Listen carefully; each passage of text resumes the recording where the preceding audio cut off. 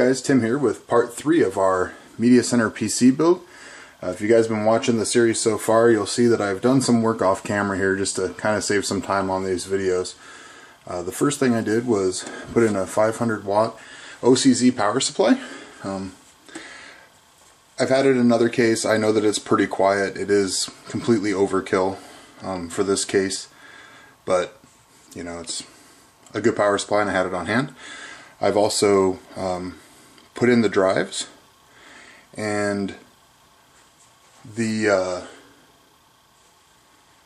one thing I will tell you about the drive bays is that I would wire them, if you have, especially if you have a semi-modular or modular power supply, I would completely wire these as much as you can. Put in the front one, connect the wires, route it as well as you can. Put in the second one, connect the wires. When you put the second one in, you want to make sure to plug in your SATA wires before you screw this in, because you do have to have some tight space down here. There does wind up being, you know, a pretty good bunch of cables behind the drives. You know, that's not really the end of the world. There's a nice fan right here. And as you guys can see, I have replaced the fans. Nothing personal against the Fractal fans.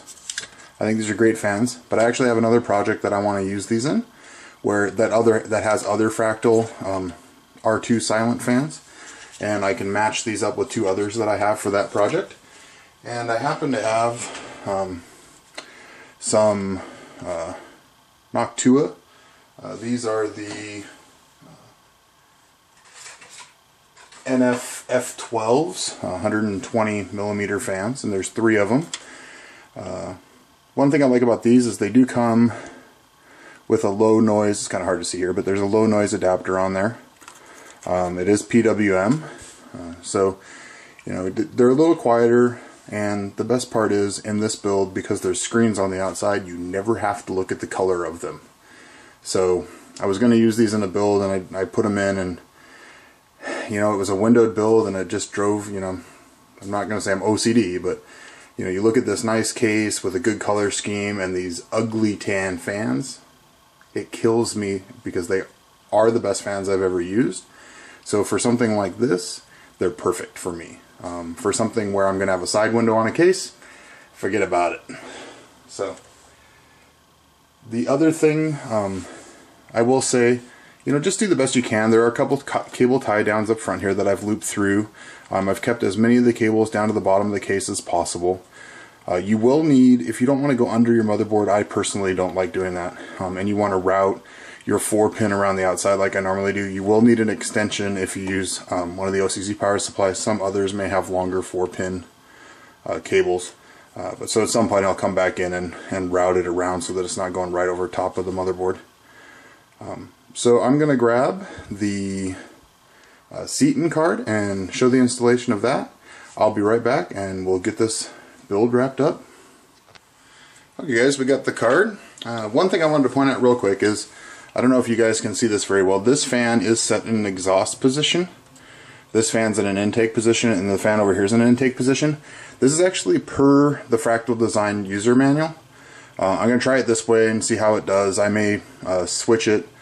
The one thing, you know, to remember is these do have, you know, they're not super fine dust covers, but they're pretty damn good. So I'm not really worried about dust buildup in this case. I may at some point switch this fan to an intake and mount 280s in the back for exhaust.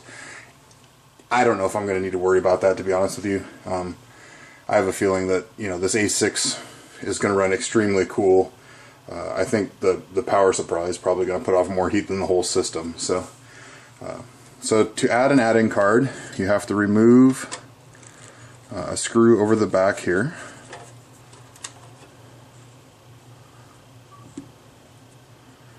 And that just flips down, and then you have to, well, the first thing you should do is check and see what PCI slot you want to use.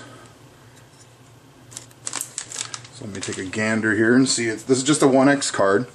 I am going to leave my 16X bay open just in case, you know, I feel like putting a video card in this someday, so I need the third slot.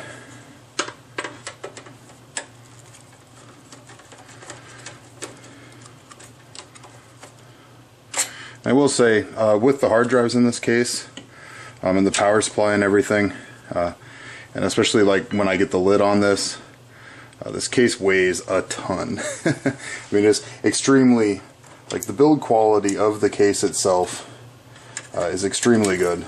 It's, you know, high quality, very durable. Let's see if I can try to do this and not get in your guys' way a bunch. You know, I will say this case, there are a lot of cables floating around, so I probably will try to do a little cleanup off camera at some point. But for now, I'm just going to try to work around everything and make sure I don't, like, you know, grab the bad part of the board or something here. So, you want to get the 1X slot lined up, which of course would help if I could see what I'm doing.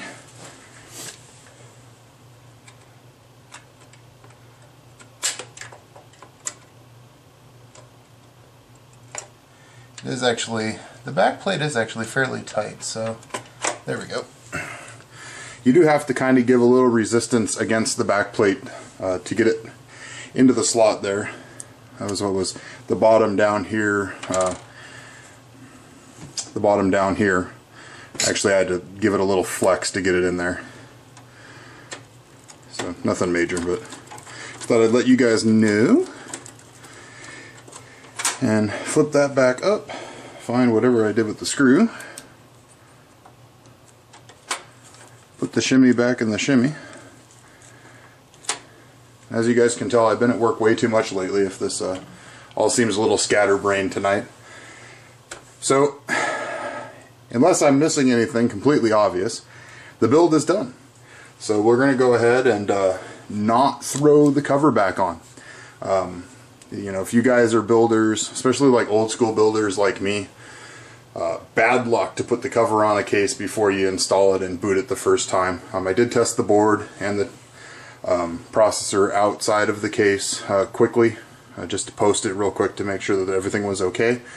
The RAM I know is already good, the power supply I know is already good, the drives I know are already good, the fans I know are already good.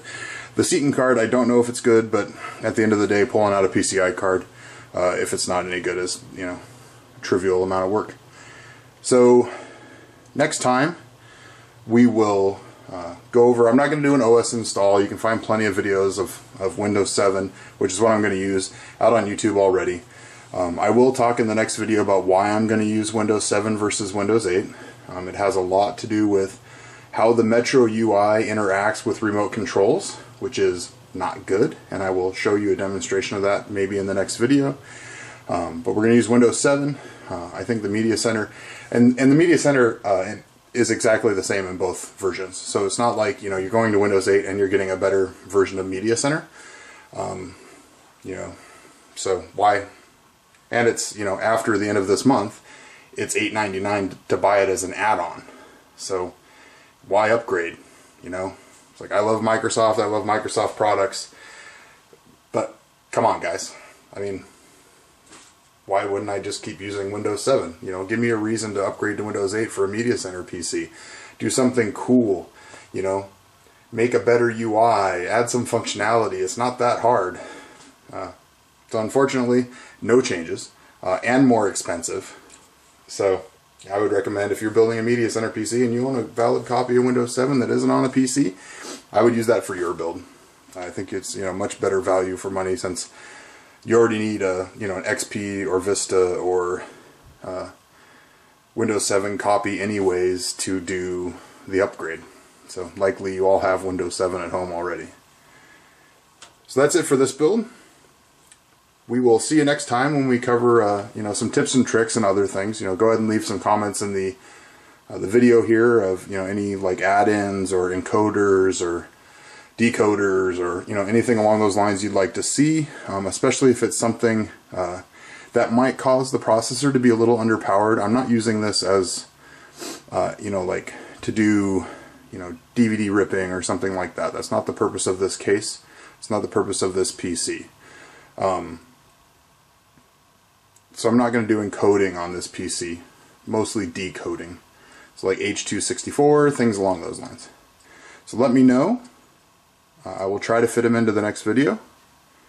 This is Tim for TimmyTechTV. Please subscribe down there somewhere, I think. And please, thumbs up if you like these video guys. It does help in search results and let more people find my content, and I really appreciate it. And all you guys that have been watching lately and subscribed recently, thank you a lot for watching. I just do this as a hobby. It means a lot to me. I'm just trying to provide content that, some people out there will find helpful. I'm not trying to make money off this. I'm not trying to, change the world. I'm building this PC for myself anyways. So I'm trying to document, kind of what's going on and the kind of things that, I have to work through, so that if you buy this case, that maybe, you'll see something that I did that you're like, oh, I know now that I need to, buy XYZ. One thing, quickly, that you didn't see me do was plug in the DVD drive. I'm still waiting for the adapter cable for the DVD drive. The one I ordered was broken when it got here. So I will, pull the drives out and plug that in at a later date. But I can, install Windows and, do the majority of the work I need to do on this PC from a USB key anyway. So, again, Tim for Timmy's Tech TV. We'll see you next time.